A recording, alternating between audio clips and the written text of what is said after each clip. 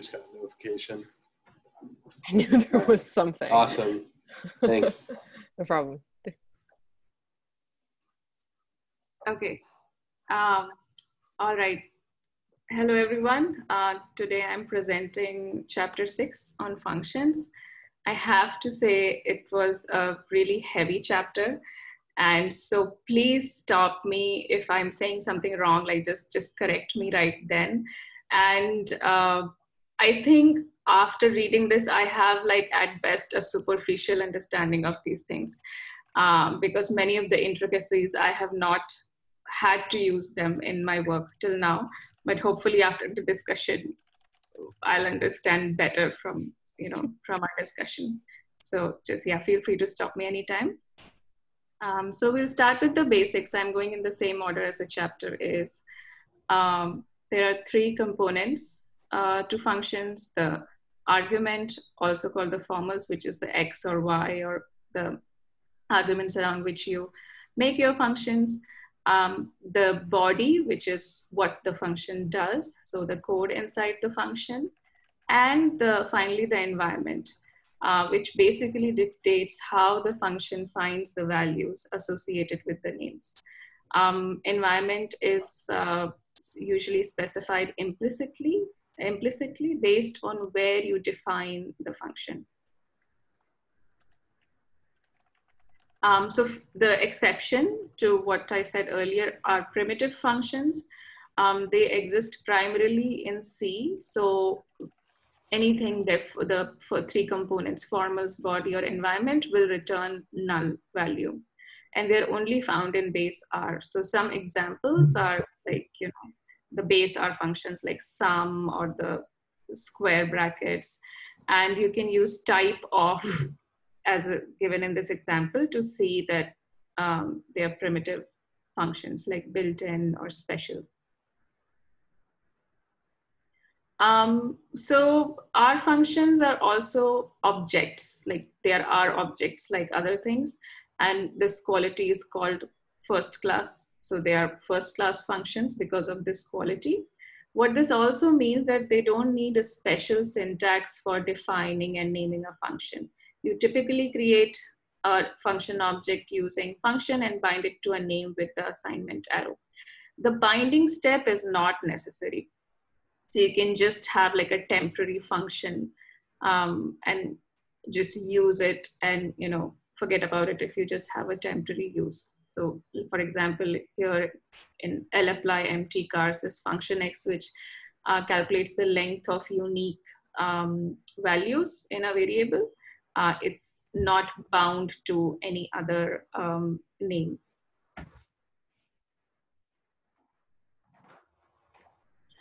So invoking a function, you just call a function by the name by default. But what if you have the arguments already in a data structure? So you can use do.call to invoke such a function. So for example, here you have in this example, you have your arguments that are a list of 1 to 10, and you can do a mean, call the mean function on the arguments using do call. Okay. So function composition, what are the different ways to write the functions? So the first one is nesting, where you just create incremental parentheses. As you can see from this function, it can be hard to read. So it is only well suited for short sequences. Next is intermediate objects. So you have like a sequence of actions to be taken, and you just name the intermediate objects and pass that name to the next step. So here you have to think of the intermediate names, which is kind of not a big con, but just a con.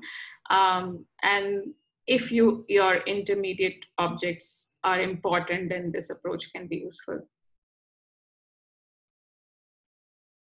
And from tidyverse, we know about piping. So where the pipe operator can be read as and then, so x and then apply deviation and then apply square and then apply mean. So this definitely makes for a more readable code. It does require third-party packets. So if the user is using tidyverse, it's second nature to know piping, but it just needs that knowledge. Okay. So next is scoping or lexical scoping, which is the method that R uses. Basically, scoping means how does R find values associated with a name.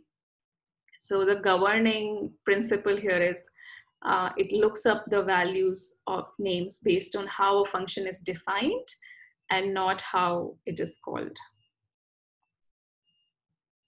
Okay, so the 4 rules of lexical scoping, we'll go through them one by one. The first is name masking. What this means is that according to this rule, the names defined within the function mask names outside the function. So if you have names that are within the function, they take precedence over the names outside. So in this example, we define x is 10, y is 20, but again, once we define the function g02, we again redefine them within the function as x is 1 and 2. And so the return value, when you call g02, it takes up the values 1 and 2, which are defined inside the function. If the name isn't defined in the function, R will look 1 level up. So in this example, this is changed. So y is defined within, but x is not defined. So R goes back up in 1 level up and sees that x is defined as 2 outside the function and takes up that value. If we just look up at y in the environment and not within the function, it is still 20, like the previous example. And just like with the variables, the same rule applies for a function. So if a function is defined inside, that will mask its definition outside the function. So once again, since the functions are objects, scoping rules also apply to functions, just like variable names. Now what happens if you use the same name for a function and non-function object? Basically, R will ignore the non-function object and give the function object more importance. So this example, we can see G09 is defined here and G10 is defined here. But as G09 is a function in the top, but inside G10, it is actually a variable also. So when you call G10 and it's looking up the value of G09, it looks up the function and not the variable. This was a confusing example to understand for me, but anyway, Hadley recommends that, just don't use the same name for different things. It's a bad idea and it is confusing. Okay, so the next rule of scoping is that every time a function is called, a new environment is created to host its execution, and each invocation is completely independent. So if we follow this example, when you G11, if you call G11 the first time, it will give you this, both times it will return the same value because the function, the function doesn't have any way to remember what happened in the past. So every time you run it, it's like, I'm born now and I'm running now. So it will run from scratch. So each run is independent, completely independent. And the last rule of scoping is lexical scoping is dynamic lookup. So R looks for values when the function is run, not when the function is created. So in here, we have, this is just a simple function that adds a 1 to your x value, and here when the function is defined, x is defined as 15. When you run it, then it gives you the value 16. But in the second run, x is defined as 20, and it will return 21. So looks for values when the function is run, not when the function is created. So what this also means is if there is a spelling mistake in the code, the R didn't execute the function when you created it, so you won't get an error message when you create the function. To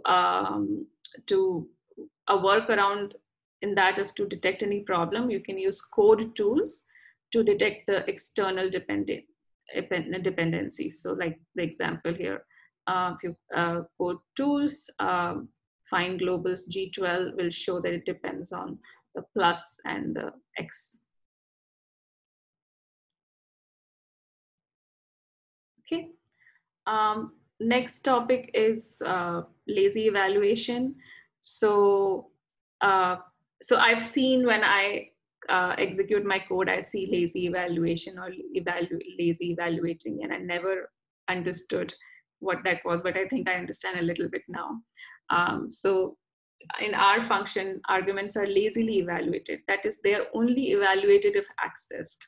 In my head, I think of it as they are only evaluated when they are needed. Otherwise, you know, it can just sit there and it won't, it's okay, no harm, like no harm, then you can have those extra arguments. So for example, in this function, which has the argument x, we never, if instead of x you have stop, this is an error, you'll still get a 10 and not an error because the x is never used. You're just, this h01 is just going to return 10 every time.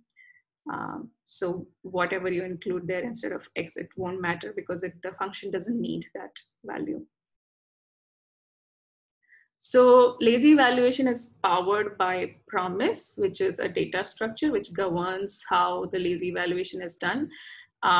A promise has three components: an expression, an environment, and a value. So an expression like x plus y, which gives rise to the delayed computation. An environment where the expression should be evaluated. And a value which is computed and cached the first time a promise is accessed when the expression is evaluated in the specified environment. So I don't understand this very well. Like I don't have an intuitive understanding of this. So if anyone now, if they want to chip in or later, like explain what this example, I don't understand this example, that will be great.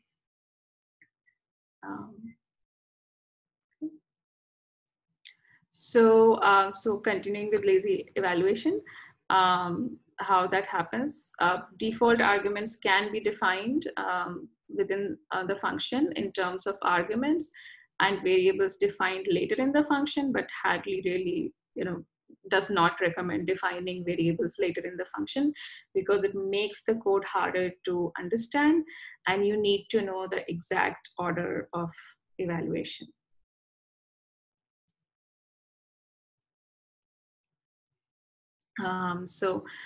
Missing arguments, so we can use missing function to see if the arguments value when the function is called comes from the user or from default. So in this example, the default supplied value is x equal to 10. And if we run it without a user defined value, the first time, it will use the default value and you'll get and return true to indicate that it's using a default value. And when it is using a user-defined value, the logic argument will return false. Okay, and this is very useful, the ... or ellipsis. So functions can take any number of named and unnamed arguments using the ellipsis, and you can also extend really sophisticated functions or use those functions inside your functions without having to repeat all the arguments in the function. So you can pass arbitrary number of functions to your function. For example, so this example is from this link, it's not from the book, where you're making a plot function and using the base plot function, but not defining all the arguments in this. And this is possible because you can use ellipses. So here we just define plot x and y and color is red. But when you call the function, because we used ellipses, we can count on all the arguments that are listed in plot, and we can use that when we are calling red plots. For example, x label and y labels, even though we did not specify this explicitly when defining the function. So this is super useful. Okay. Exiting a function. So functions can exit in two ways. They either return a value or indicating success in evaluation, or they throw an error. So, first is, this is more obvious, implicit versus explicit return. So implicit return is when the function just returns the last value that it evaluated in this if else, 0 or 10 are the implicit returns, or instead of just, if it can be explicitly stated by adding return to the last evaluation expression. Okay. Some functions return invisible values. For example, the most common function is the assignment operator. So if we assign a 5 to variable a, and it doesn't, unless you print it, it won't return any value. Other functions can be made invisible by applying invisible explicitly to the last value that is to be evaluated. And after applying invisible, if you want to still verify if the value exists, you can do that by using print or wrapping the function in parentheses. Okay. If a function cannot complete its assigned task, it should throw an error, and that can be specified by using the stop function within the function with a message, which indicates the terminations of the function execution. Exit handlers. So again, this was also very difficult to understand because I just couldn't picture how you would implement it, or like couldn't relate to the example here. Yeah, so it will be great to have a discussion on this. So exit handlers can be used to undo any changes made to the global environment automatically after the function exits.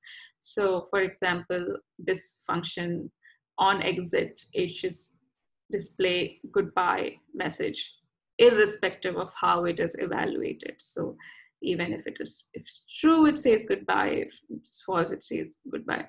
I think there's also a more sophisticated example in the book which deals with directories, like which looks like it could be really useful. Like after you exit the function, you switch directories or something. So if anyone understands that and they could explain it, that will be great.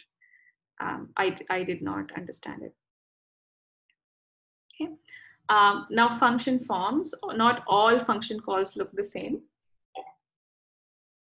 There are some more common and less common forms. So the most common one is the prefix form. Any function can be written in prefix form, which is what we see the most, where the function name comes before the arguments. It does help better understand the structure of the language, and there are exercises. If you've done that, then you can practice writing functions in the prefix form. So for example, instead of x plus y, we could have the plus function outside of which is a function name, and the arguments in the parentheses. And similarly, the names, assignment, and for, these are all examples of how you can rewrite functions in prefix form. Okay. When the functions are written in the prefix form, they can be matched by position. They could be partially matched, like instead of topic, help, top equal to mean, or by full name, like help, topic equal to mean.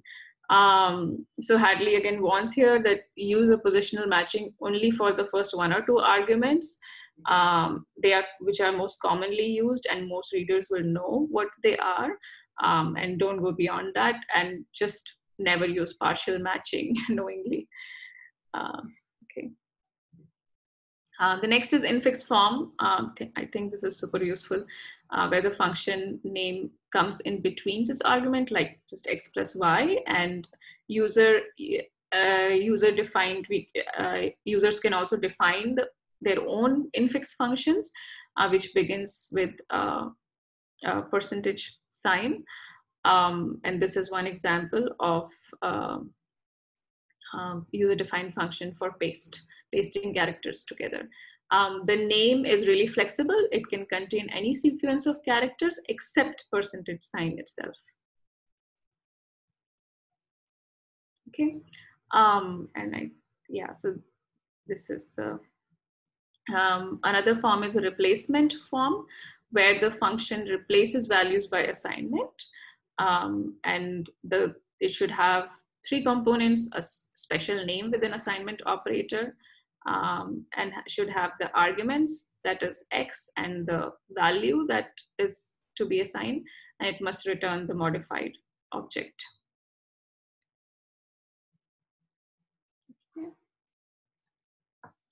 Then there are special forms, which we have already seen throughout the chapter.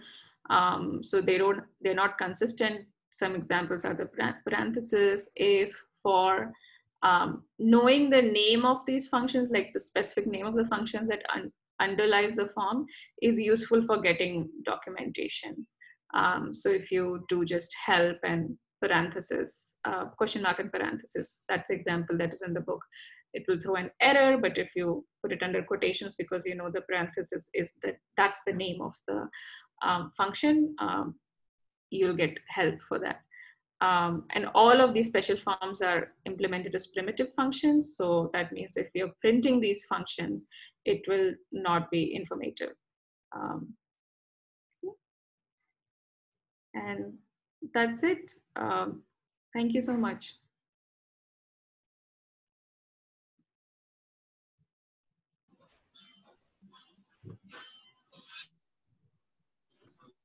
Thanks, Meenakshi.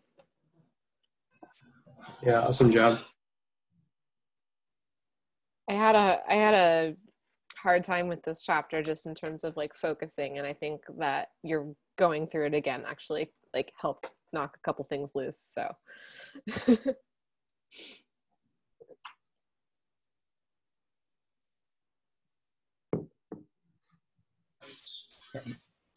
I agree with Abby. It is a long and challenging chapter, and reading it through the first time, I had trouble grasping some of the examples. So thanks for taking the time.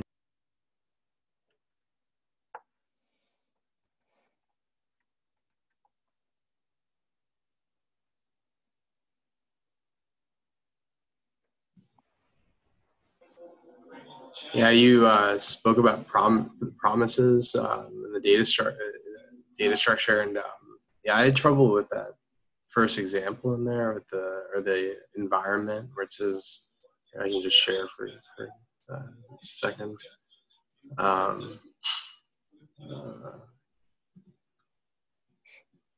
like that it's also called a thunk, apparently. The promise, it says promises or literally a thunk. You guys hear me? Yeah, we can hear you. Oh, sorry, I just had to take off my headphones. Okay. Yeah, a thunk. That's really fun. Yeah, so this example here where you have y. Can you see my screen, by the way? The chapter. Yeah. Yeah. Okay. So this example where y is assigned to 10, and 10 is assigned to y, and then you have a function that has a y as assignment of y in the function, but then if you pass y to the function, this doesn't get evaluated, and it's 10 plus 1. Oh, I see. Never mind. I get it now. Because what's returned is just x plus 1, right? And it's whatever's passed to the function. Is that right? I think the point is that you have y defined two different ways, in the environment of the function and then in the higher environment. And so it will evaluate the function in the environment that you're in right now. Got it. Yeah. Okay. Thank you. Less confusing than I thought. Okay. All right. Never mind then. All right. Thanks. But if you go down farther, where they explain the promise, I also have difficulty understanding that, the calculating example there. Yeah. Mm-hmm.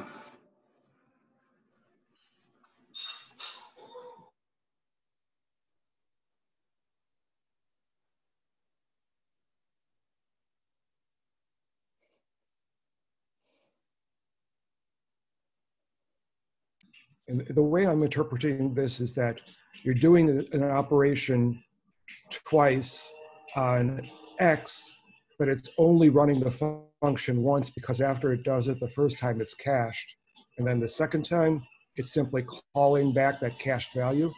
That's my guess at it, but I don't know if anybody has a better idea.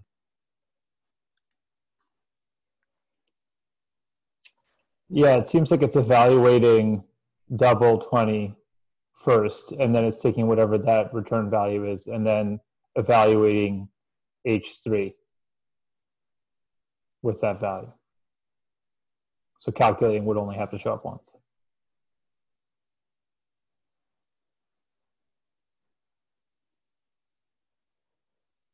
It's so tricky.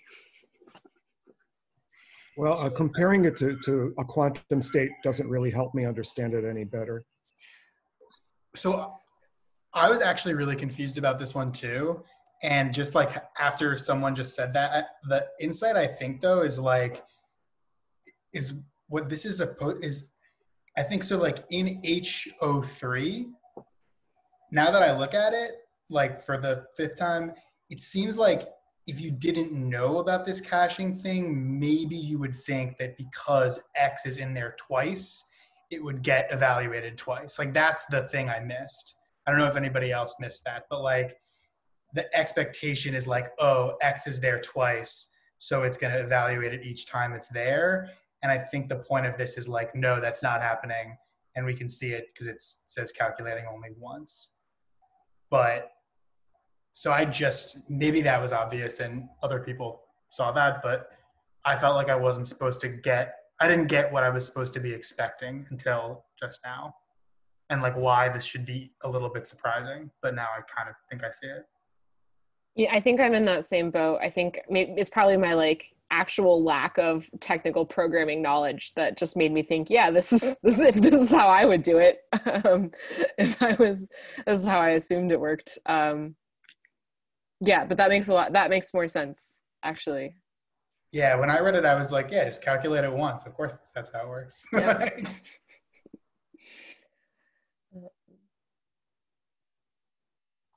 Yeah, it's kind of like it's for following orders of operations, but it's not like transitive. It can't actually be separated out into the function, right? Because otherwise you could calculate it twice. So it kind of follows the logic of how you would think it should work. I've never thought about that from like the fact that it has some logic to it and the whole idea of a promise. So is that something that I'm trying to like think function oriented about this stuff? So is that something that has to do with the environment? Like, I mean, maybe I don't really have like a great understanding of what environments are or like what they mean.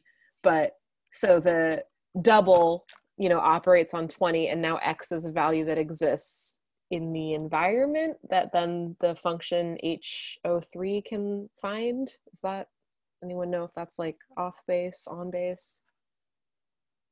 I think double creates it creates an environment, and then it returns so its X value is 20, and then it returns 2 times X. Okay. And then that environment is now done, and now there's a new X value that gets passed into H03, which is 40, and inside its environment it concatenates it twice. Okay, that makes sense. Thank you. That's helpful.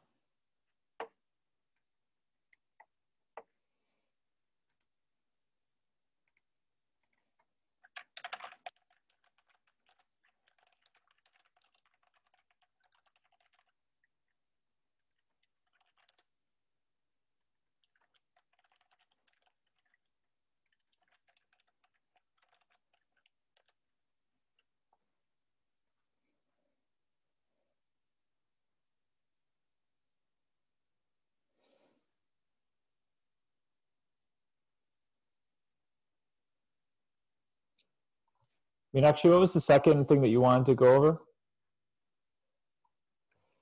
The exit handlers and the example about the directories. And then basically if anyone has used this and how have you used it? And like how to think about, okay, now I could use an exit handler right now.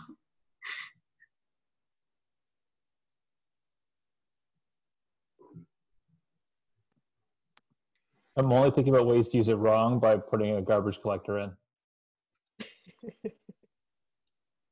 So I hadn't used return very often, but it seems that when like you can use return if you want to like get out of the function at that point. So it had like if this, then return, else whatever, return, and then if you had more steps, they wouldn't have happened because once you hit return, it would have like exited the function. Oh man, my computer wants to restart. I hope it's not going to do that right now.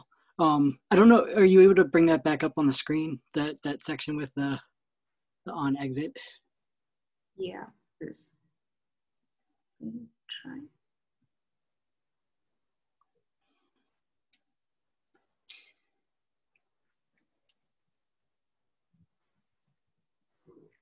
This like finally clicked for me like this weekend because I was using it for something.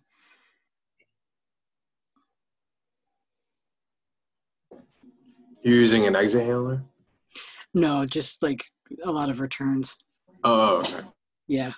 So like in this example, if you had moved that on exit after the if else statement, it wouldn't even hit because once it hit return 10, it like left the function, like it was over. So if you have like more steps after that, it like doesn't, it won't, yeah, it like stops running at that point. Okay. So he wanted to print goodbye every time the function was over. So maybe you have like some long running task and you want it to do something when it ends. Like maybe you want it to beep. I use beeper a lot. So beeper is like a nice package and you can say like beep when this is done. When I do package development, some of the checks can take a couple minutes. So I usually get distracted and then I want to know when it's over. So you can say like on exit beep. And then when the function's over, it would do that. Or in this case, he was like printing goodbye. But yeah, but so if that step had happened after these return conditions, especially because it's if else, right? So like one of them is going to run. So both of them would exit the function. You would never get to the step where it said on exit. Does that make sense? I don't know if I explained that well. Yeah, I'm just, oh, sorry, go ahead. Oh, I was going to say that. I had a stupid question, which is beeper spelled with just an R or with an ER? Just an R. Yep, go figure. All right. Old school. Yeah, thank you. Yeah. That made a lot of sense, Jake. What I was wondering is like I think a lot of the time, or in the cases in the past, I've done that type of thing where like I put something right after the function is completed and not like it as this on exit. But I guess the advantage with this is that you can do kind of conditional on exits, right? Like depending on how or where it exits. Like, is that like, can you put that on exit in multiple places and then say like, if you pass through these 3 levels of conditions, do this. If you exit early, do this, you know?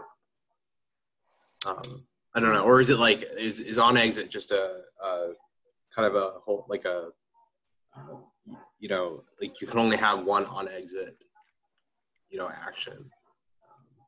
I think you can only have one on exit action, but it being conditional or not. So if it wasn't an if else, if it was just an if statement, so it was like, if this is true, then like return. I think you could have like the on exit after, so there's like more steps. So you said like if X return, and then you might have else and do a bunch of other stuff. And you could put the on exit inside that. I think that would, I could like write up a little example and send it over. But yeah, I think you can move on exit around depending on yeah, how that logic is organized. I think there's a, put in the else condition, or if it was just an if statement, you could put it after that. So it would say like if whatever returns, so then it would like stop and be over. And then because that condition didn't happen, then the function would continue running. You would hit that on exit command. And then, yeah, when the function finally returned, you would get it to print or beep. If we scroll down in this section 6.7.4, I think there's an example of using multiple on exit statements to kind of customize and also keep local what happens upon exiting.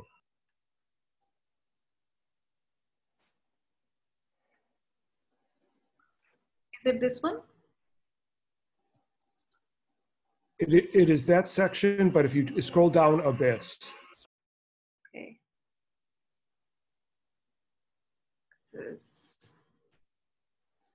I have exercises here, so this one. And then before this, it's the directory example. Sorry, Meenakshi, we're seeing your, not your slides, but your advanced art book. So if you can scroll down to the book. Oh, okay. Sorry. Mm-hmm.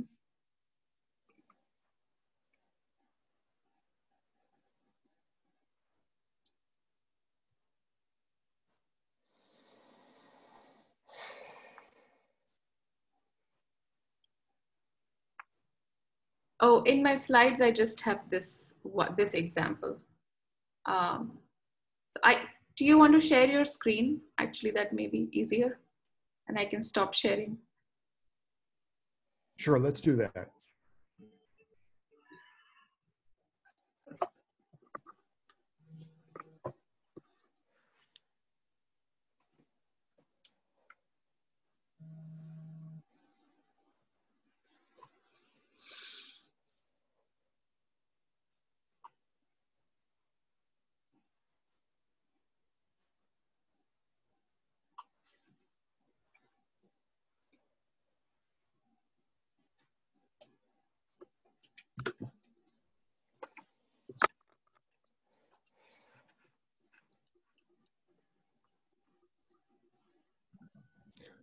Okay, I've got a little background sound here, so I apologize.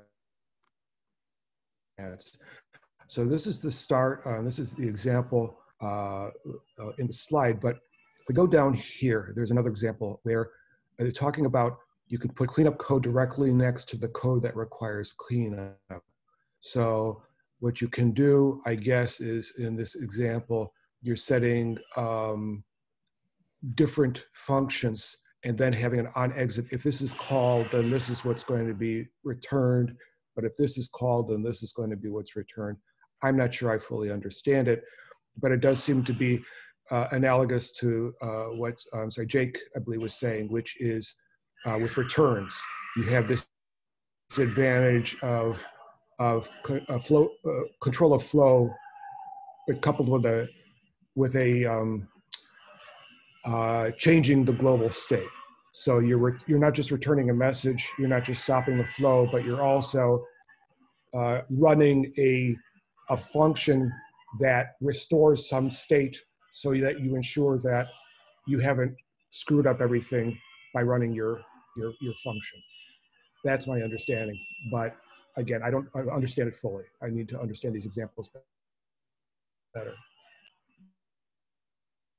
I mean, that makes sense to me. And I kind of conceptually understand this idea of needing to restore the environment somehow. Like that makes sense. I think I probably just would need to see it in action or use it more to sort of intuitively understand what I was doing with that. So I'm sure we'll get to that down the line. I bet this will come back up.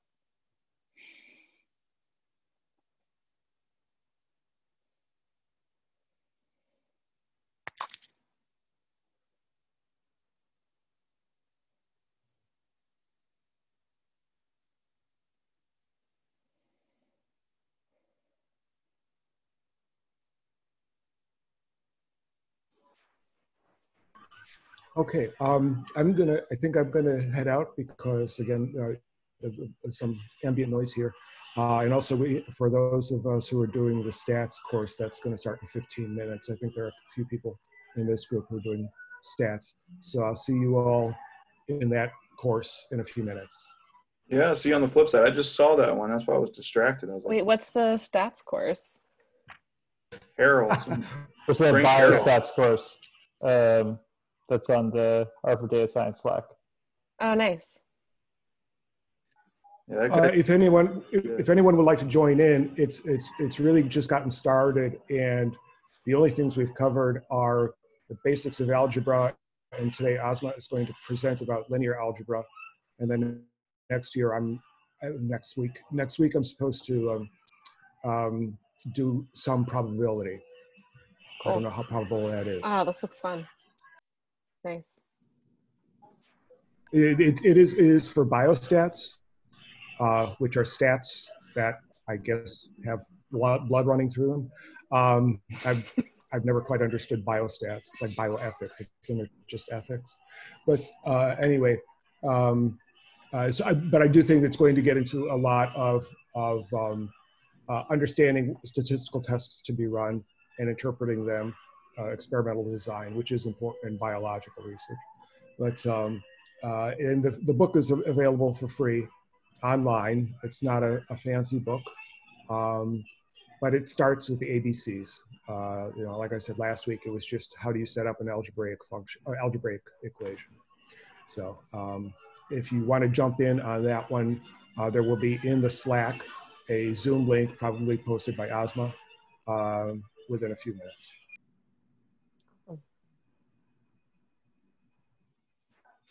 Cool. All right, thanks, Mike. Does anyone have anything else that they were confused about or wanted to discuss today?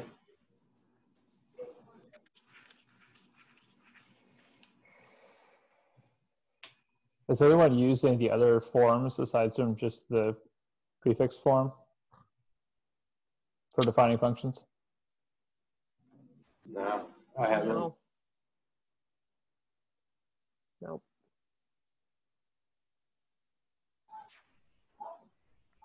Maybe no, not knowingly the replacement form. I think I've used other people's functions that use the replacement form, but. Yeah, I think the ...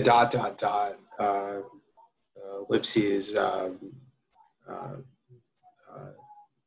piece, I think it'll probably be the thing I'll use first. Like I'll see, I can think of a lot of cases where I could have used that, I think, in the past, but so I think I don't know, that's the one I'm kind of looking for to apply first, but in terms of what's coming out of this chapter.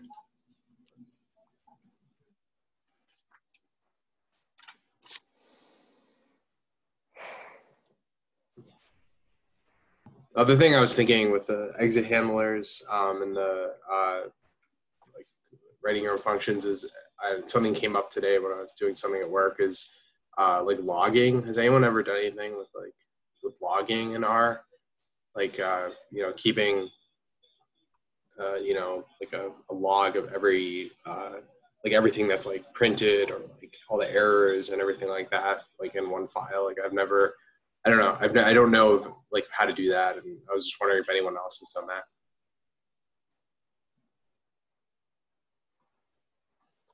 I've never used it, but I'm imagining you could save off CSVs or things like that, or even do like save a list as a JSON and then read that same list in and save that list again, kind of thing. It's like appending to the same thing. So you could do logging that way. There's got to be smarter ways, but I could see that being a conceivable way to track pieces of information that you kind of need outside the function and outside R, I guess. Right. I've seen with text files and CSVs where you can add append equals true, and so it just keeps adding a line to it. We don't have to like keep reading it in or writing it back out. You can just say keep appending.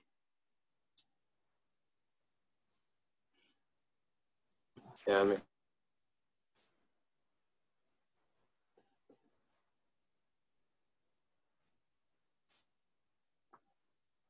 think you're muted. does anyone have anything else they'd like to talk about, or?